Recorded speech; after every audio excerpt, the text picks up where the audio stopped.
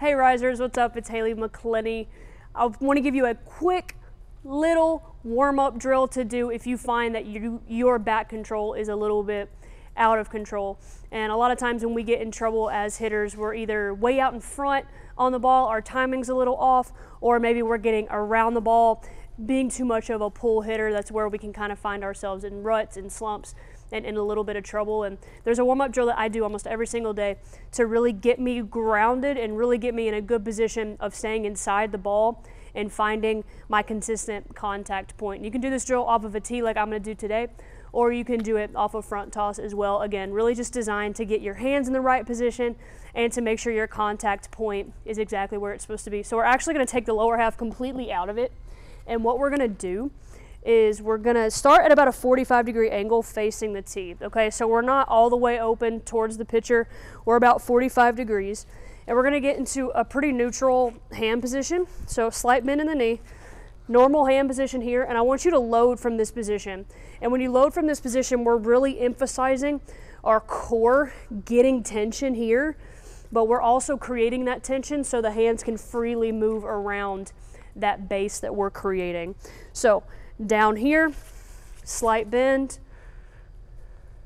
I'm here, I'm loading, I'm creating that tension, and I'm going to try to hit this inside seam of the softball, and I'm going to drive it to the opposite field.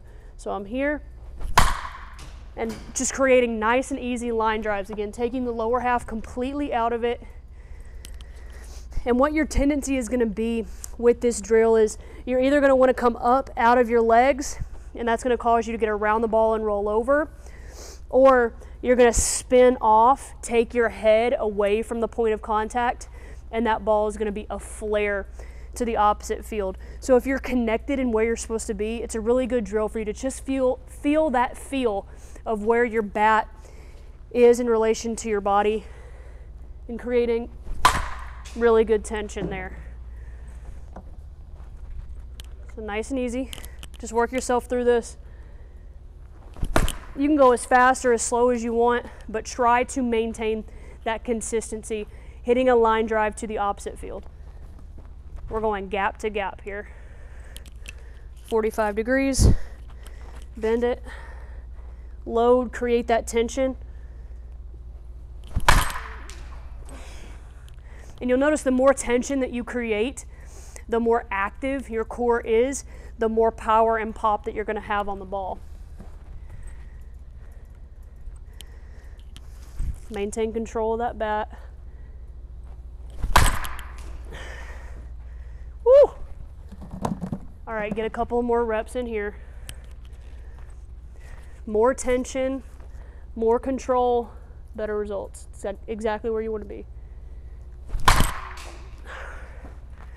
Bang. All right, last rep, best rep here. You can continue doing this as many reps as you want to take today. Just a really great drill for you to see where your bat is in space. Bang. All right, quick and easy, done and dusted. Thank you so much for taking this lesson. Take it again. Make sure you incorporate this drill into your warm-up to stay consistent with your bat control. I'm Haley McClenny. Till then, I'll see you next time. Peace.